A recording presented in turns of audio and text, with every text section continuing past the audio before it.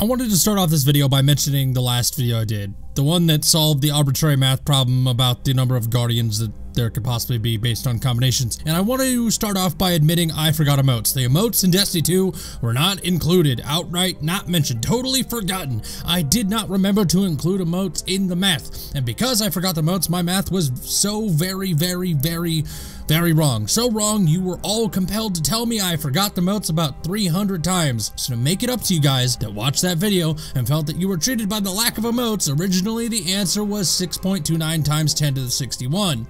With emotes at a random ballpark guess, since counting the number of emotes is impossible due to their lack of being in the API anywhere, I'm going to guess there is like 50 of them. So drum roll please.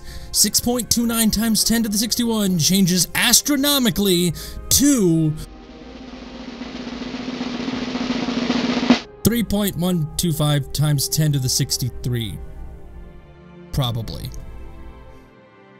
Enough about that, let's move on and do this video. One of the biggest complaints I've seen when it comes to the Curse of Osiris and when it came out was the fact that Mercury, the new playable area, was small. But that leads to the question that I had, how small is Mercury?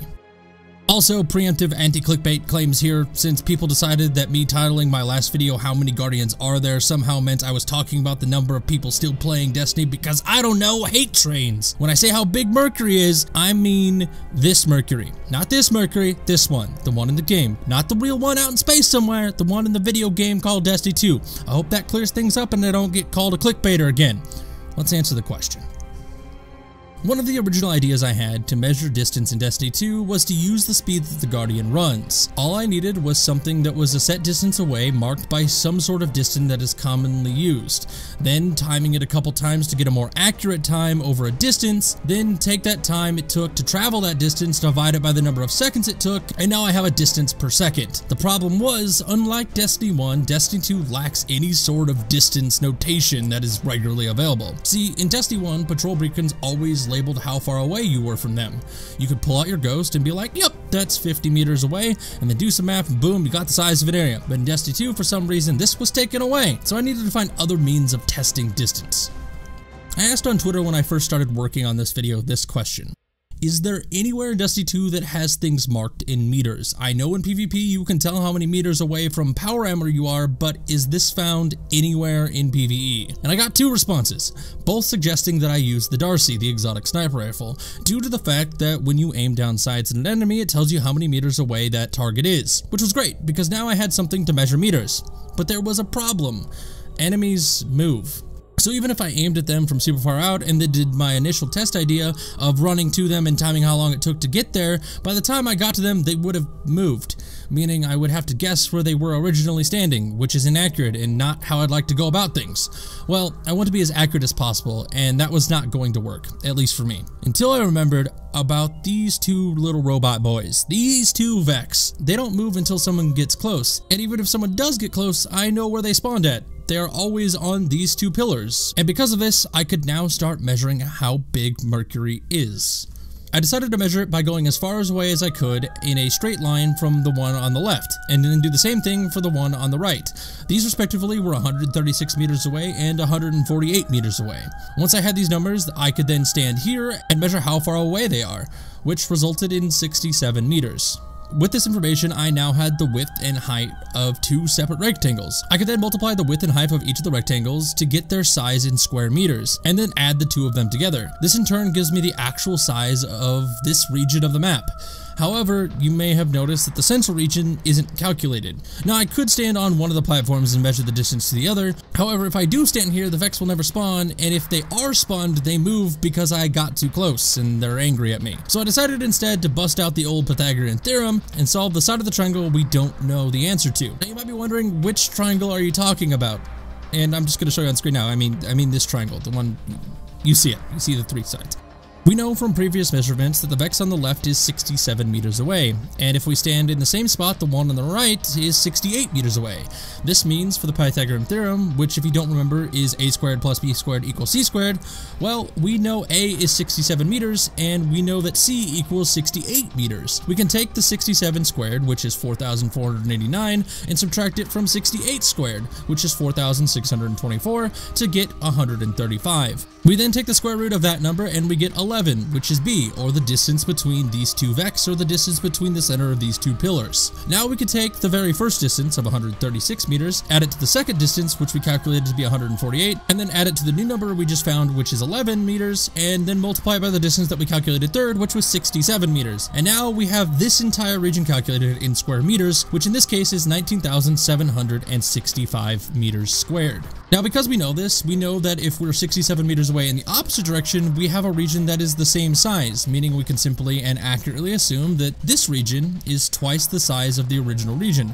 However, this is where we run into problems. If we don't have line of sight on those two vex goblins, or we're farther than 150 meters away, if either of those two things occur, we can no longer use the Darcy to calculate distance, meaning we either have to eyeball the distance or use the speed method I mentioned earlier, which, to be completely honest with you guys, I didn't want to do. But then I realized something. It's around this time Interceptors spawned in, and they had a distance in meters that leads directly to them. This means I can put these anywhere on the map and start measuring everything, every nook and cranny, every inch of the map, very, very accurately. Now, after measuring things for a while, I noticed something about the Mercury patrol area.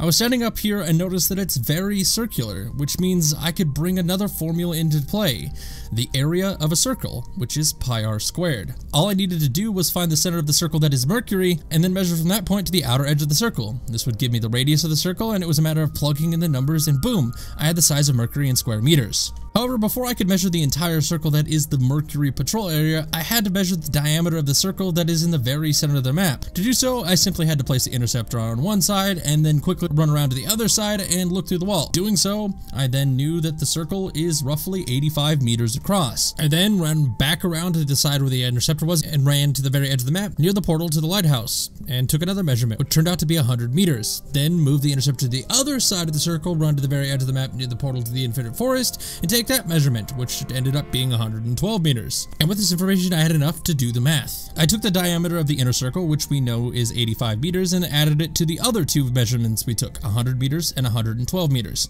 This totaled in 297 meters total, but that was the diameter of the circle. I needed the radius, so I divided it by 2, which resulted in 148.5 meters. All I had to do was plug that into the formula for the area of the circle, which, as I stated earlier, is a equals pi r squared, and with that, we had a fairly accurate representation of the size of Mercury, being 69,279 meters squared. But you've probably guessed it, but I wasn't done there. This only represents this much of Mercury. What about this area behind the lighthouse, or this area behind the portal to the infinite forest, or even this little obscure area right here that's oddly placed for extra real estate or something? I'm gonna save you guys the time. Since you guys know, I'm just gonna find the area of these circles that would exist for these half circles and then divide them by 2 and then add it to our original total, creating a new size of roughly 100,407 square meters. Now, just because I'm certain people will question the change from 69,000 square meters to 100,000 square meters, get ready because I'm going to show the math on screen, and it's gone. Now, 100,407 square meters seems like a decent size. However, square meters, square feet, square inches, anything sized in squares, measured in squares, does that even make sense? Anyway, anything in square meters seems a lot bigger than it actually is. For example, the Mercury patrol area can fit about 4 times into the Vatican City. Now you might be thinking, well, Mercury is a fourth of a city, but the Vatican is small, and I mean really, really, really small. You know what? I'll show you. The state of New York is roughly 141,300 square kilometers, not meters, but kilometers. New York City itself is roughly 1,213 square kilometers. Again, not meters, kilometers. Just to further this, 1 square kilometer is the same thing as 1 million square meters. So that means New York City is 1.23 billion square meters. Now, within New York City, of course, is Central Park, and Central Park is 3,411,014.3 square meters, or roughly 843 acres. Now, you're probably wondering why the heck I switched to acres, but this is just going to make it easier for me to do math in the back end because the Vatican is 109 acres. You'll see. So we're in Central Park. Pretend this image represents Central Park. Well, it is a picture of Central Park, so of course it represents it. But I mean, pretend that this image represents the size of Central. You get it? Okay, good. Now this is the Pope. He represents the Vatican. Well, of course he does. But the size thing, I keep doing it. This is the Pope, and each one is one whole Vatican. Well, this many popes can fit in Central Park, and this is Mercury. 4 of these can fit in the Pope, or the Vatican. You know what? This is stupid. 4 Mercuries can fit in the Vatican City, and 8 Vatican Cities can fit in Central Park. It's tiny, okay? And now you know how tiny. 100,400 square meters. Mercury is 100,407 square meters, and it's not very big. We knew it was tiny, but now you have a figure to describe it fairly accurately. You know what? I was curious, so I found out. I put it in a video, put it on YouTube. You found it. You were also curious, so you clicked on the video, and now we know. Do whatever you want with this do whatever you want with this. Subscribe.